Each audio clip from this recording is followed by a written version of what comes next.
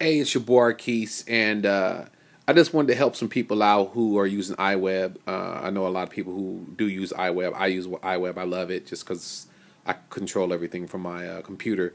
But as we all know, Mac, freaking haters. No, I love Mac. Other than you just hating on iWeb or getting rid of the support part of this application. So, what I did to transfer my hosting from my mobile me to GoDaddy. GoDaddy is housing all my internet names pretty much. So I called them up and got on with tech support.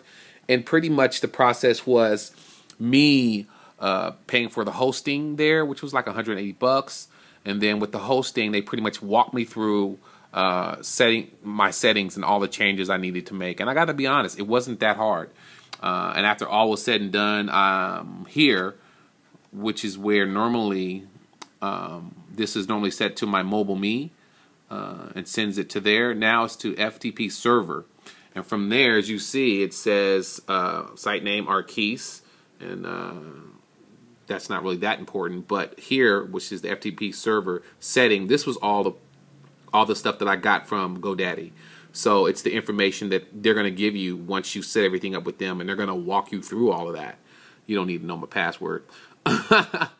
But you know, it was not that hard, and I know for people who've been really frustrated with what's been going on with the iWeb stuff, there is a solution. Now, I'm still waiting for this thing to post. It takes a minute, so this is part 1 of my video, and if it posts and everything's great and I love my website, then I'll post another one. So we'll see what happens, and just wanted to give you a little information. So I'll use GoDaddy and see how that works, and they walk me through the process, and this is how you switch it over from your mobile me to another hosting service. All right, it's your boy Keith. I'm out.